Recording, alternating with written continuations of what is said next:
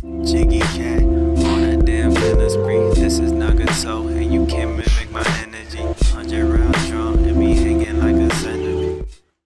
Hello everyone, this is Nagato Revenge and welcome back to my channel. Hope you guys are having a great day today. For today's tutorial, I'll be showcasing on how to play MAME arcade games on your PS3 via with RetroArch. With that being stated as well, please be sure to follow my social media so you know the latest hacking guides and tutorials from my channel. And if you do want to support my channel in any shape or form, you can feel free to donate via my PayPal. I'll have a link in the description below, and as well you can just type in the URL bar that is shown onto the screen and donate that way. Of course, that is purely optional. But with that getting stated and said out the way, we could go ahead and focus on the things you'll need and prerequisites you'll need for this video. And of course, any links and downloads I will have in a link in the description below for any items I use. Of course, first things first, you need a modded PlayStation 3 that is on custom firmware. As well, you need a USB stick that is formatted to FAT32. It doesn't matter if it's a USB 2.0 or 3.0. As well, you need the latest version of RetroArch for the PS3, and depending if you're on Kex or Dex, make sure you choose the right one, and I'll have a link in the description below that directs you both to Kex or Dex depending on how your PS3 is formatted. As well, you need of course your game, so MAME 2003 0.78 ROMs. I won't have a link in the description for that, you could just use Google. And you need the latest version of Multiman, and this is just optional, but if you want to transfer your files via with FileZilla FTP Client, that's your choice. But in this video, I'm just going to be using my USB for most of the installation to showcase. Just some tips and reminders I want to state as well. You can also play your MAME 2003 ROMs off your USB, so you don't have to transfer them to basically dev_HDD, which is aka your hard drive. So if you just want to put all your ROMs on your USB and you just want to have something dedicated for it, you could also do that as well. But in this video, I'll showcase on how to basically copy the games over to your dev HDD, and as well on how to copy them, just playing it from your USB. And last but not least, I just want to give a special thanks out to Team Rebug for developing the Rebug custom firmware. I just want to give a shout out to deank for developing Multiman as well, and I just want to give a credit out to LibRetro, or aka RetroArch, for developing RetroArch. With that being said out the way, I'm gonna meet y'all guys in the next video.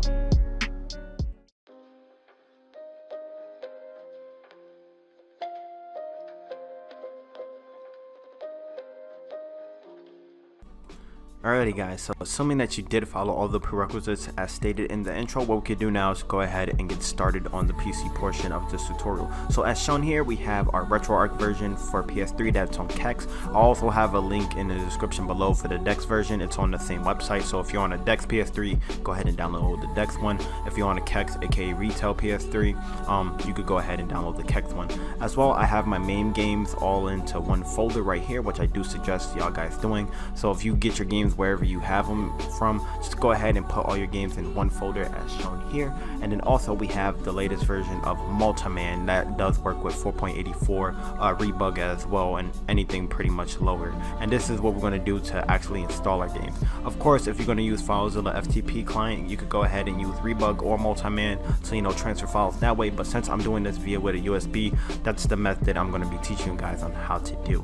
But what we need to do now is go ahead and find our USB drive. So here's my USB drive here, and one thing we need to make sure before we start transferring files over is to make sure that our system format is to FAT32. The way we could do that is go ahead and right click over our USB drive, go into properties, and then your file system should stay that's on FAT32. Now let's say for example if it's on for let me think like exFAT or NTFS, you're gonna have to change it. So as shown right here right now, what I'm going to do is basically reformat my USB drive.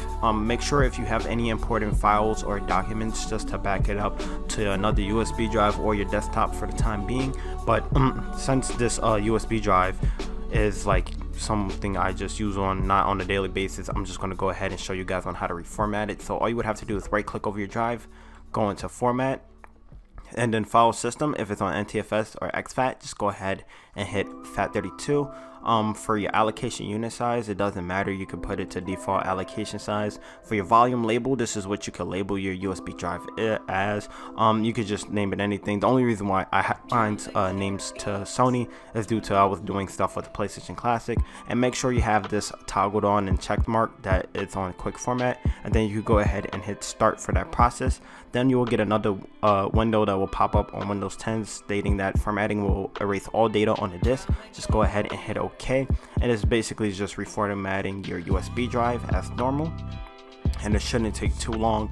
And then once the process is fully finished as well, you'll get this another window on the screen saying that the format has been completed. So we're just going to go ahead and hit OK, and then I'm going to go ahead and back out, go to my file explorer, excuse me, and then from here we're going to go ahead and find our USB drive. So here's my USB drive shown here, and now if we go back into properties, it should state that it's on FAT32 if you are on another file system. Now what we need to do is very simple. We just got to drag and drop our files over from our desktop to the root of the USB drive. So I'm going to go ahead and take my RetroArch hex, my games, and also Multiman, and just drag and drop via from here. And what I'm going to do now is just go ahead and pause the video, since I doubt that y'all guys want to see basically for all the files to be transferring over. So I'm going to pause the video here. Once it's done, I'm going to go back onto the desktop, explain a little bit more stuff, and then we're going to go to the PS3 and get all these items installed. So I'll meet you guys once that process has fully finished. A few moments later. Alright. Here basically all of my files successfully transferred over to my USB. What we need to do now is go ahead and just hit this button right here, and then we need to safely eject our USB out from our PC. So here's mine right here. And then what we do now is go ahead and go back onto our PlayStation 3 and get all of our packages installed, and also install our games via with RetroArch. So I'll meet you guys back onto the PlayStation 3. Alright guys, so we're back onto the PlayStation 3 as shown here. What we need to do is go ahead and plug in our USB into whatever slot on your PlayStation 3, and what we have to do is go ahead into package manager, and we got to install our packages. So we need to go ahead and hit on the second option right here, go into standard via right now, and we should see all of our files of choice.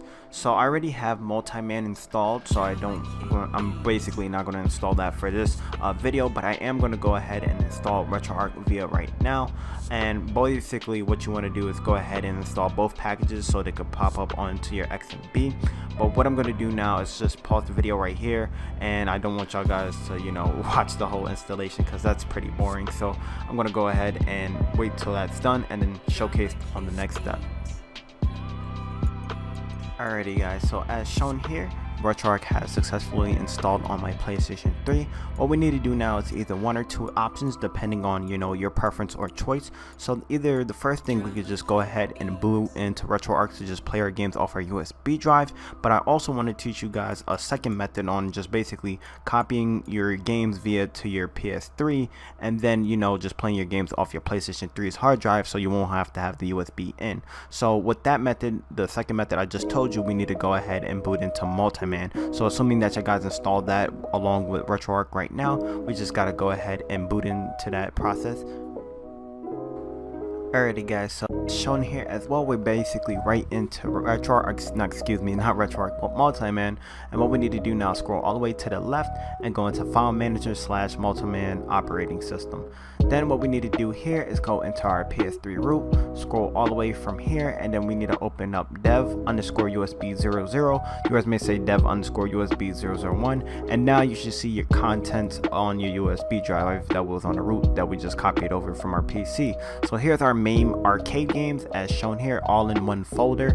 What we need to do now is go ahead and just hit X, press circle, and then copy this folder. What we could do now is go ahead and hit X right here, go back into our PS3 root folder, scroll all the way down to dev_HDD0, and then from here we could go ahead and just place it right on the root of this folder as well.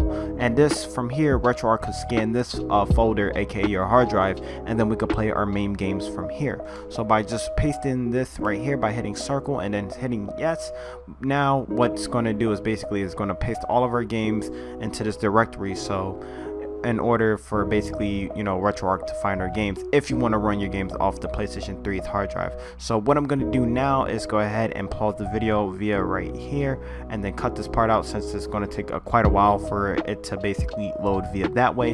And then once that process is done, we're going to go ahead and run RetroArch, and then we're going to play our MAME games via, you know, on our PlayStation 3. So meet you guys once that process is finished.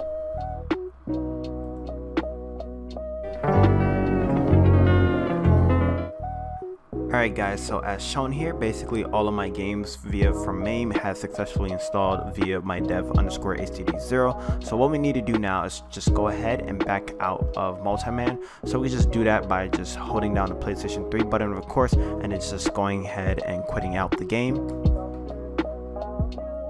Alrighty guys, so as shown here right now, we basically right back onto the M.A.M.E. once you quit it out of Multiman. What we need to do now is just go ahead and boot up RetroArch, and now we could go ahead and start playing our game. Alright guys, so as shown here, we basically are in RetroArch, and it does look very similar as basically to the PlayStation 3's UI with the M.A.M.E, but the easiest way on how to do this is very simple. So what we need to do first is go ahead and just go to the fourth option here where it just says load content, scroll all the way down, and remember where we just put our MAME games at, which was in dev_htd0. So all we have to do is just click on that one right here, that folder, and now we could go ahead and search for all of our MAME games of choice. And as well, we could go ahead and just attempt to run one. So what we need to do is just go ahead and load archive and then choose our arcade. So we have arcade MAME 2003. And then what will happen now is it may take a little while for the game to boot up via for the PS3, but what should happen is basically you could play your game of choice. So as shown here, this is the game in real time. And you know, if you hold down the start button on your PS3, you can, you know, change some of the game's features and stuff like that, and then you can kind of take off the menu as well. But just to showcase, you can run your games off your USB right now. If you go ahead and hold down, I think R3 and L3, what you could do is go ahead and you could close it out of your game. From that menu, you could change some other settings like volume and what else, and other just generic emulation settings. What we could also do is go into load content as well, and then we should scan for our USB drive. So dev_USB00. This is where also our MAME arcade games are located at as well. I'm just going to go ahead and choose 1942, and then if I go scroll all the way down to MAME 2003, what will happen is basically the game is still going to load up via with this emulator. So it may take a little second right here, but what will happen is you can run your games via from your USB drive, which is a pretty cool feat to, you know, do this method via that way. So as shown here, here's 1942. I'm not sure if it's 1943 or 4. Yeah, so this is 1942 playing via from my USB, and this is exactly the end of the tutorial. So if you guys have any more questions, please be sure to feel free to comment down below if you need any help, and make sure I'll have a link to my Discord as well. That's where usually I can help people at via there. But with that being said, I hope you guys did enjoy this tutorial, and my name is Nagato, and I'm signing out. Thank you guys for watching. Peace.